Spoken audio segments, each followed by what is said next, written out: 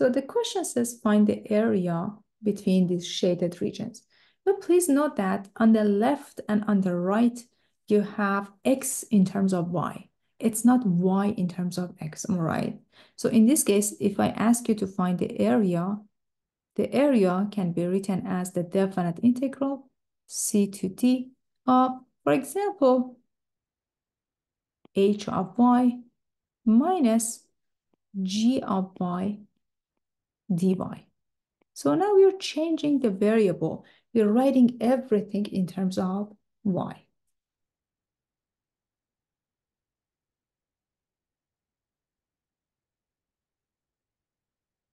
The larger x value is on the right-hand side.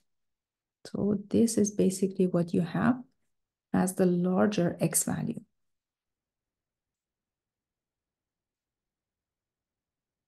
H of y is 1 minus y to the fourth, and then the smaller x value is on the left-hand side. That makes sense. Here you have your x on the left, and here you have your x on the right. So larger x value minus a smaller x value. Okay, let us begin, everybody. The area is equal to the definite integral of 1 minus y to the fourth minus, now your g of y, or the function or the curve on the left-hand side. This is not function, it doesn't pass vertical line test. So on the left-hand side is written as y to the third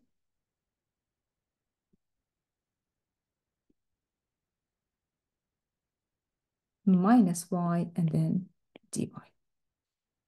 But what are the boundaries here? What are we calculating? So now from down here to up here, you have -1 to 1. That's how your y is changing, y on y-axis. Remember that in previous exercises, we had changes in x values. So you look at the horizontal line. But now for your y value, you look at the y-axis. Y ranges between -1 to 1.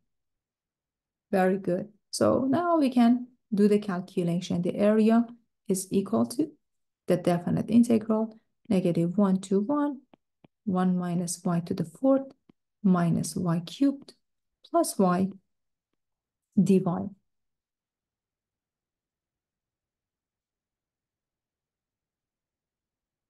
In turns is equal to y minus y to the fifth divided by y minus y to the fourth divided by 4 plus y squared divided by 2.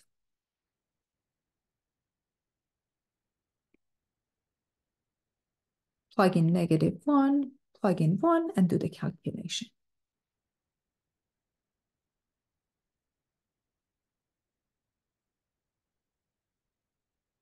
So the area is equal to 1 minus 1/5 minus 1/4 plus 1/2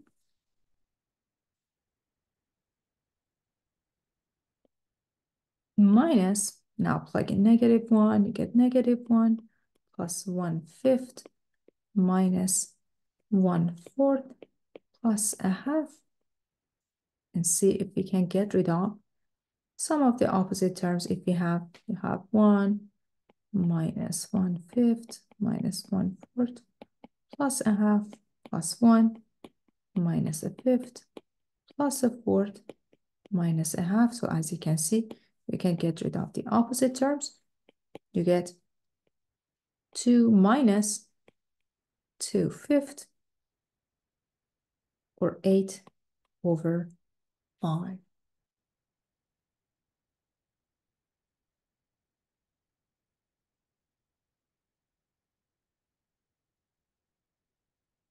So you can calculate the integral with respect to x, or you can calculate the integral with respect to y. So assume these two were written in terms of x. then you needed to calculate this with respect to x. But sometimes the calculation is going to be a little bit more challenging. So what we do instead, we rewrite these in terms of another variable. Later on, you're going to see sometimes it's easier to convert these into parametric form, introduce a parameter, and do the calculation based on that parameter. So one by one, we built the concept and the technique to do the calculations.